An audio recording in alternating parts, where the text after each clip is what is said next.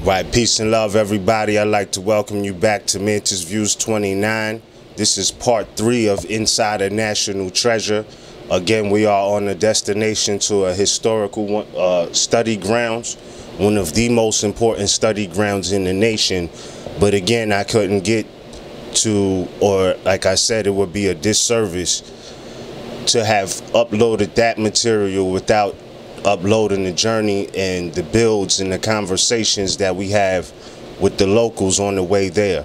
So this is another build with a brother that was from the region. Out of respect, you know, for being in the region and having spoken to different people, I have to upload this as well as a part of it.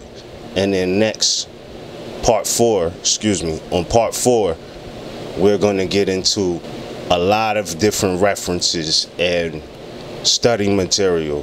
This is a general build. Of course, there'll be study material within this, but this is more so edited based off the conversation with this particular brother. So I hope y'all enjoy. I trust y'all enjoy. And stay tuned for part 4, Mantis Views 29. Peace, y'all.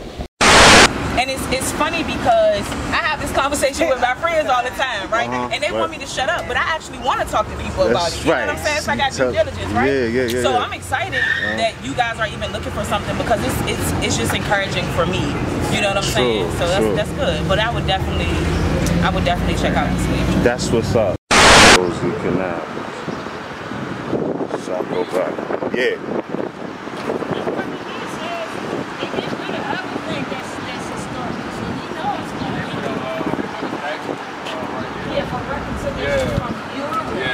Proving that Europe, the original slaves were Europe. That's when we just uncovered the slavery was really the Slavics were, which were modern Europeans who were slaves born here from Europe, and that the whole slave thing, they're reconciled, doing a reconciliation.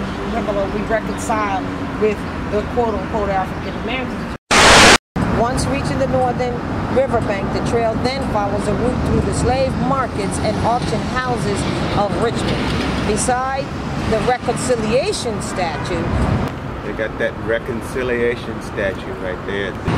Commemorating the international triangular slave trade, and onto the site of the notorious Lumpkin slave jail, and leading on to Richmond's African burial ground, once called the burial ground for Negroes, and the First African Baptist Church, a center of African American life in pre-Civil War Richmond. The natives here, so it's just proof that they, after they got their freedom, right, in the Declaration, they continued the slave trade. Yeah.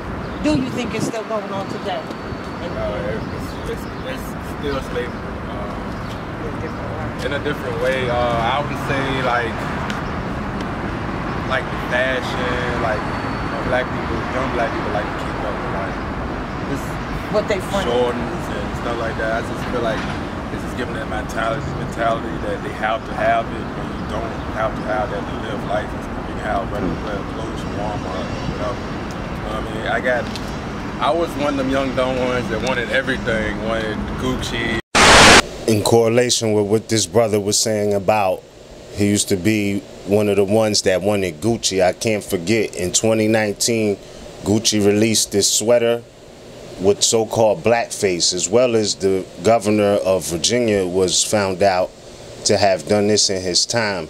And it reminds me of an important fact, being as though we are at so-called Richmond or near Richmond, Shockoe Bottom area, so-called Virginia.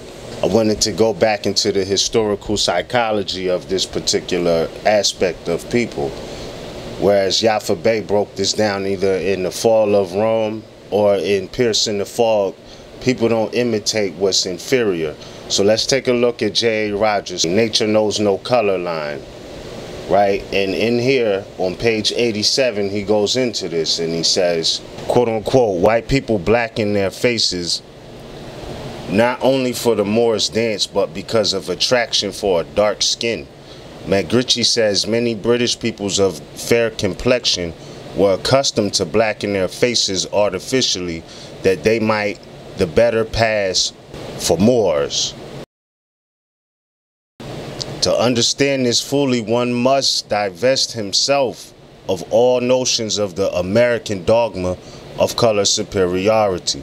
So I say that to say that when you see the governors of Virginia and Gucci doing this, keep in mind psychologically that for them, they're imitating something superior. I was one of them young dumb ones that wanted everything, wanted Gucci and all this, till I noticed, you know what I mean, it's not what you wear, it's how you wear it, and you know what I mean, how you portray yourself.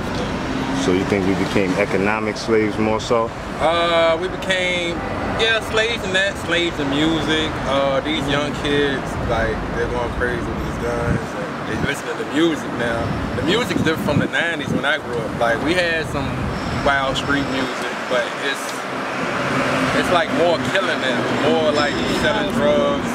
Now, so now these kids out here really think they really have to live this life when you can be a doctor, lawyer. We need more black lawyers, doctors, judges, instead of people just trying to run the streets, sell a couple of bricks, go to jail, get locked up, get killed.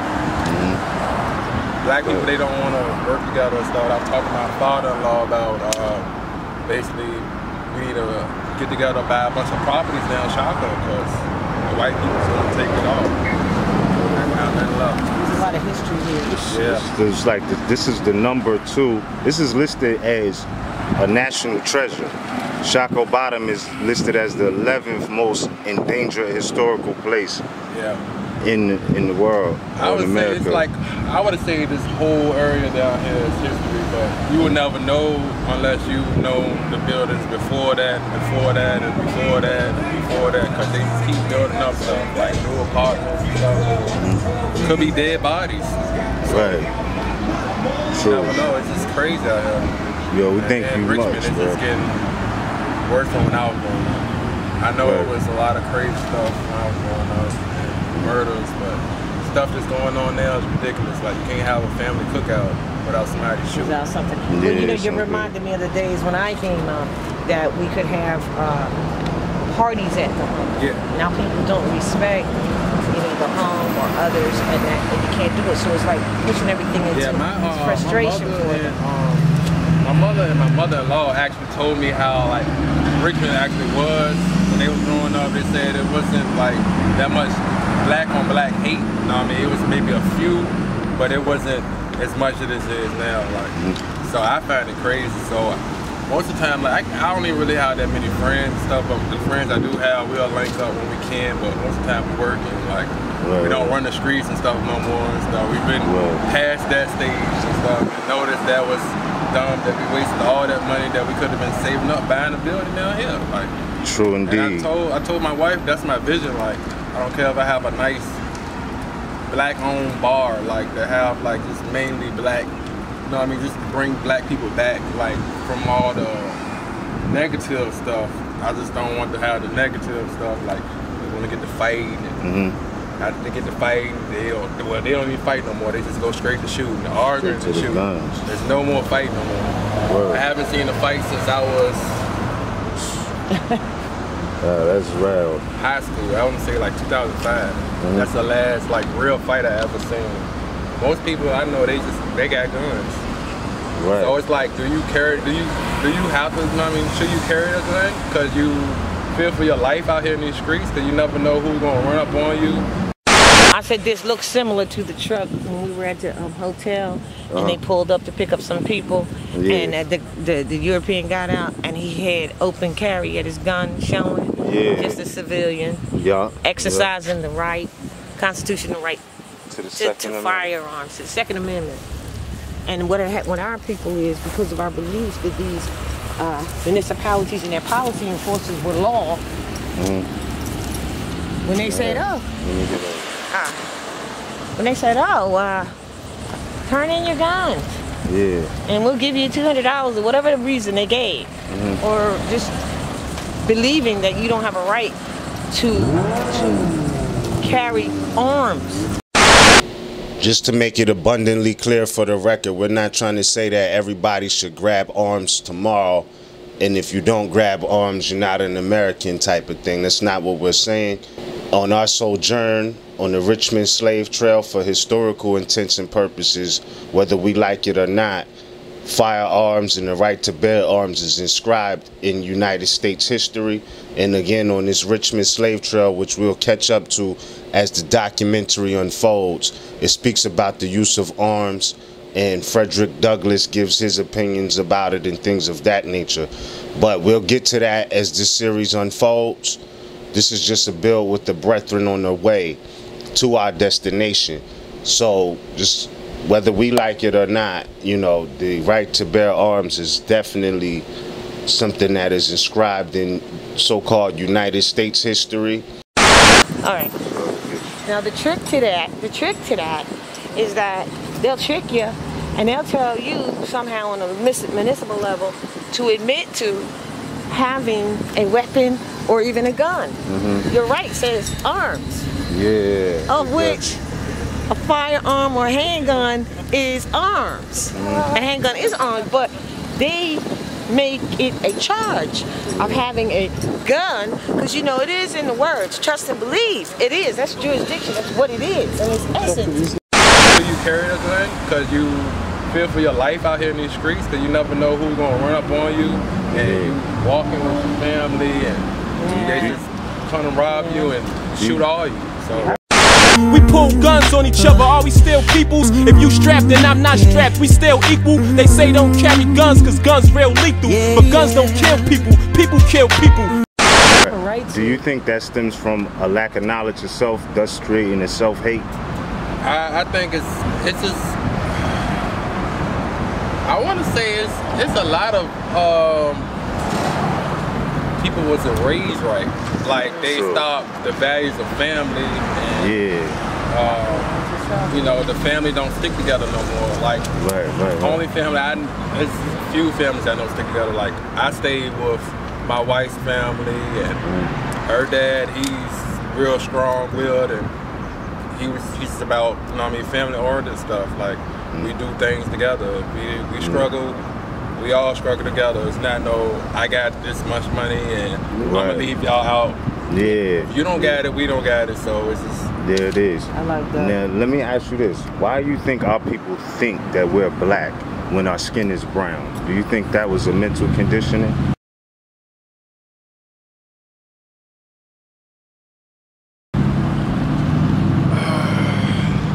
The color thing is just crazy because, like, the more I done live life, it's like they try to put the light skin, dark skin, brown skin thing, and I just feel like we all, you know, we all the same. If you're not black, you're white. That's how I feel, but we always black at some point. So can I share this with you real quick? Would you mind just reading that? That's the definition of American. If you don't mind, just you can read that into the camera to yourself. An Aboriginal or one of the various copper-colored natives found on the American continent by the Europeans, the original application of the name. Facts. So now, who fits that phenotype? Native Americans. So what you don't I mean, copper, you know. It said various copper complexions. Oh yeah. I would say that's everybody. It's all honestly, for real, I would say the Mexicans. Yes, indeed. On the note of Mexicans, keep in mind this is a map that aired on the commercial from Absolute Vodka. It didn't get any airtime dealing with the U.S. border within the so-called United States borders and boundaries, but they showed the map of how Mexico was more than what you think or more than what you see on the map today. So Mexico was way bigger than that. And indeed, Mexicans are in fact Americans. Puerto Ricans too, like. But at us, right? Yeah. And those who call themselves black. Yeah. What that definition shows you is that they are the Aboriginal people to this land. And then when you read the history, which is much here, they say they found copper-colored people, that's a dark-skinned people here when the English settlers came. and then they named them Indians, right? Yes. But they're not Indians because no, this is not Indian. India. All right, so then back to the definition of the Americans, because we know it's not Europeans, what we call white people. They are not the original Americans, period. We know that. They don't hide that. They say they came over on boats. But they flip the script and say you did, right? Yeah. So now the definition tells you that the Americans or the natives, when you say natives, we have to start including ourselves. Yeah, basically. We are the Americans. But the thing is, they don't include us in that category. He said they don't include us in that category, which is effectively slavery, whereas when we look at the definition of freedom, it says the state of being free, liberty and self-determination, absence of restraint, the opposite of slavery. And the emphasis here is self-determination, meaning if you've done the study and you know that you're not, you know, a color code, a crayon color, and you've determined for yourself who you are because you know, that's an aspect of self-determination, and anybody who doesn't respect that is effectively imposing slavery on you. So keep in mind, the biggest part of freedom is self-determination. They don't, right? Yeah. Purposely, right? Because they know who we are. They know. try to split us all up in different categories of people. Now let me say this. That means we don't accept those categories. The reason why 20 years we're called Negroes, another 20 years colored people, then Afro-Americans, then African-Americans, because we haven't accepted who we are. We don't know who we are, so therefore they will call us what they want to call us to keep us away from the fact that we are the Aboriginal people on this land that you're standing on. All right? So we have to clear that up and say we're the American natives. We're not foreign to this land. This is our home. Now there's some that may have later come, after they went over to the coast, after they got free, because they're the original slaves, right? Modern European slaves. And then, after they got free, they wanted to continue slavery on us. Some went over to the coast of Africa with some of our, they look like us, to help them enslave us, all right? But we need to, as you just said, we need to know, when we say Native Americans, we're talking about us. That's why we need that definition. That's in the dictionary from 1836 and 1928. As I was zoning out to the sign, paying attention to the area, the sign that says Baldwin and Brown, 1557 hardware. I wasn't sure if 1557 was the address or the year. However, being in the second largest slave trading spot in the history of North America, or dealing with the United States, I couldn't help but to think about James Baldwin's classic speech on how he became Baldwin's nigger, whereas in this particular lecture, which I esteem as a classic, he went into the fact that he recognized that he was American via a trip to Europe at a British museum. But also, he realized too that Baldwin wasn't his name. So out of respect, I'll roll a short clip of that particular lecture on the quadcentennial. Because when I became Baldwin's nigger, it's also very important to point out, I was handcuffed to another man from another tribe whose language I did not speak. We did not know each other. And we could not speak to each other because if we could have spoken to each other, we might have been able to figure out what was happening to us. And if we could have figured out what was happening to us, we might have been able to prevent it. We would have had, in short, a kind of solidarity, which is a kind of identity, which might have allowed us, which might have made the history of slavery very different. History of slavery in the North American continent, I mean. Well, that didn't happen, and here we are. That's the truth. It says the original application. Well, we know modern Europeans aren't Americans. We know that. But they call themselves that, don't they? Yeah. Because you won't.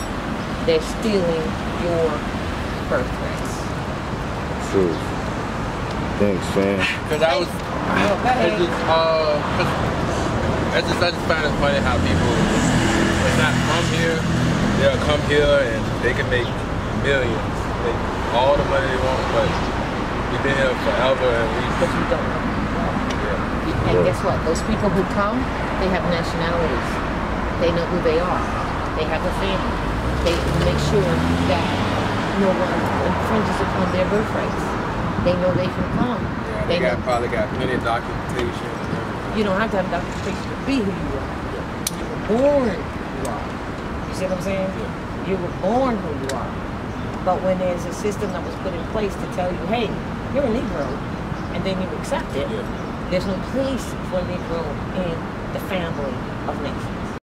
And I gotta add on here too, when she says there's no place for Negroes in the family of nations, this is a fact. And again, this is in retrospect, the Negro laws of South Carolina. The Negro laws of South Carolina, chapter 1, section 4.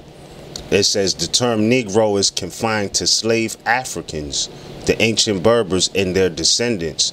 It does not embrace the free inhabitants of Africa, such as the Egyptians, Moors, or the Negro Asiatics, such as the Lascars.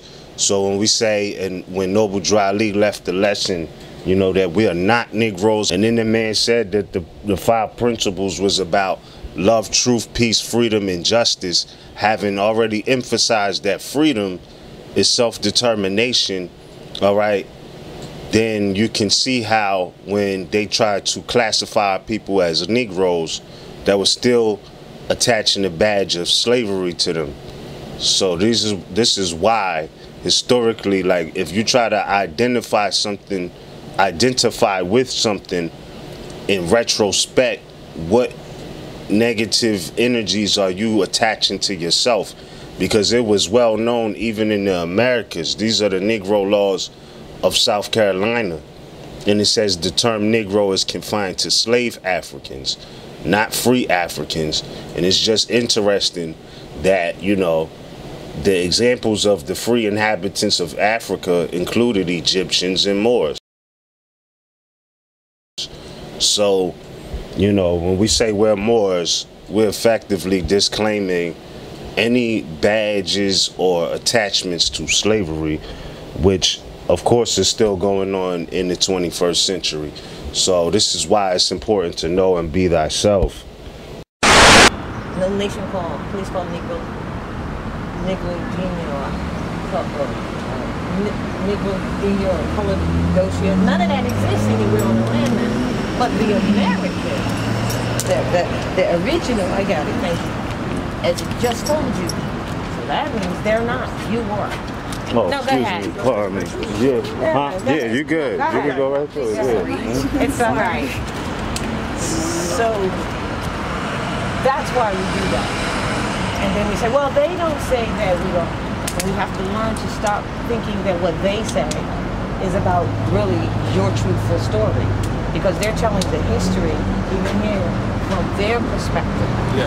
All right? Like, it's crazy because I go around and read all the little historic wars, you know, the civil wars. Yeah, you see them all. You walk around. I'm like, yo, this is crazy, like how they word stuff.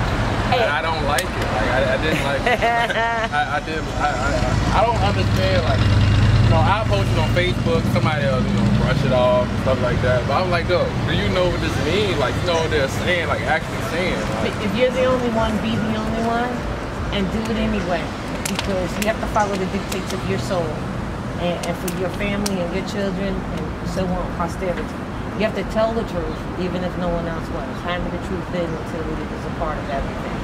And I know others will make you feel like, oh, like you said, they'll post it or they'll wipe it off or whatever, because they're not in that place. They don't want to be in that place.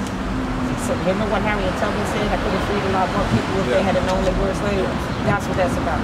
You just follow the dictates of your soul and keep the truth with you. Yeah. Facts. Thank you, bro. We're gonna keep it moving at this point. He gets parking tickets, right? Hey man, all I can say as far as those parking tickets go, for those who know or don't know, Article 1, Section 10 of the Constitution states that states can't make anything but gold and silver coin or tender in payment of debts. That's the constitutional law, and from my studies, an unconstitutional law is not a law. My reference is the Institutes of American Law by John Bouvier, enumeration 103. So and of course multiple case laws and Supreme Court rulings and things of that nature. So I don't knock anybody how they live, but for those who may get bills imposed on them, just remember the law of the land. That's a whole nother game, right? Yeah.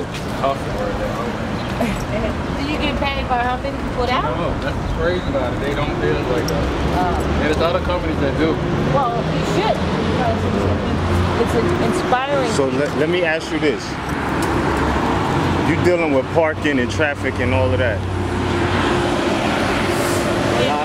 Yeah, my fault. A lot of the time, like dealing with parking and traffic and all of that, a lot of the times, you know, some people feel really free and they be like, look, nah.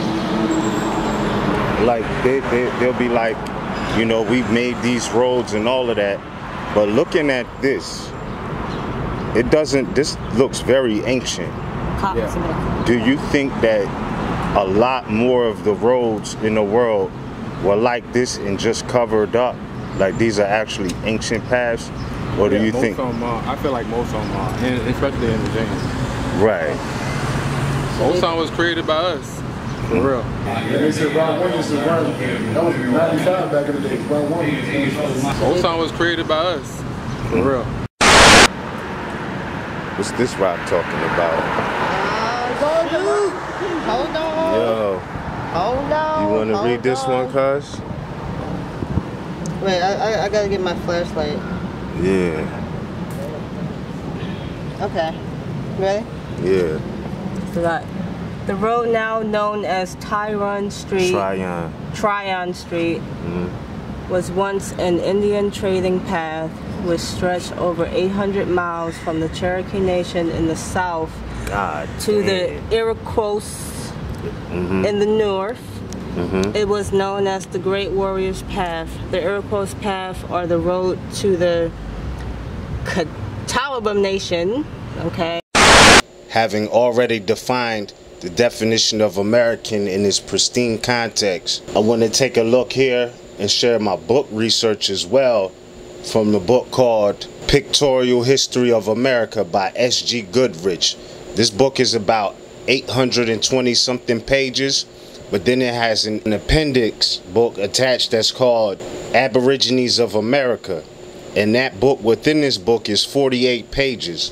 However, on page 24, correlating what we read off the Ashlar on the Iroquois path, known as the Great Wagon Road, etc., it says the most remarkable, however, of the northern antiquities are the mural remains of ancient fortifications, which abound throughout the western states.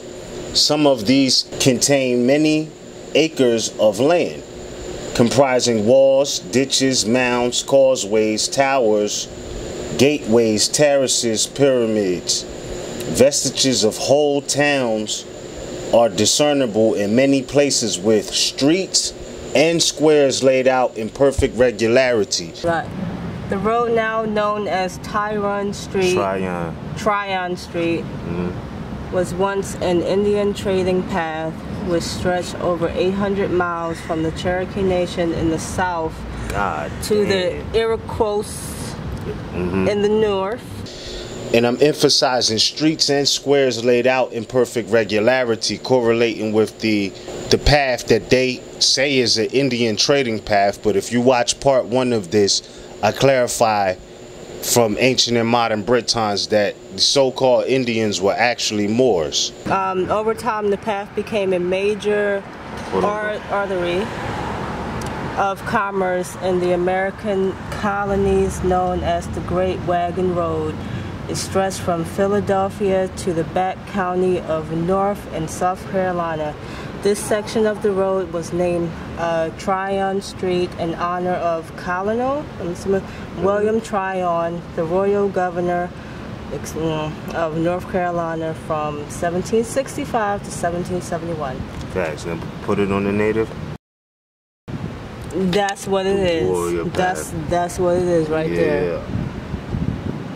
It's the Moors for sure, because Indian is definitely a brand name they gave us. Most of them was created by us. For real. It was created by us. That was hard work. Right. I just seen the construction guys picking up rocks and stuff, and I had sat there and thought like, I wonder how many people it took to build a road. Yeah, that's crazy. Because like these stones, that's like real slave work, because it's a heavy rock. Like, it's not light. Yeah, like these stones are literally single. About that some of them are about that big though, like you said. Some of them. Yeah, like when you was walking up, you actually kicked one of them up off the ground on accident, because it's real like that. You know what I'm saying? And they don't really get damaged to keep them up, but yet they want you to pay the road. Now the point is too, if these are ancient roads, they really don't have to road.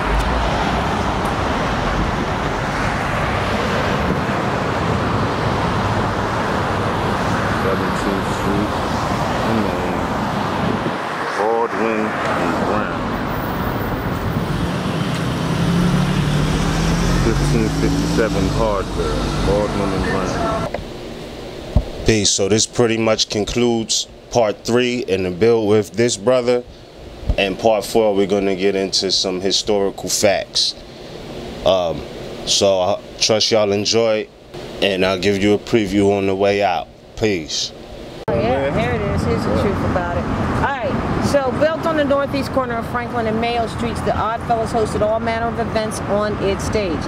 Opera performances, dance ensembles, and the occasional visit by General Tom Thumb, the famous midget.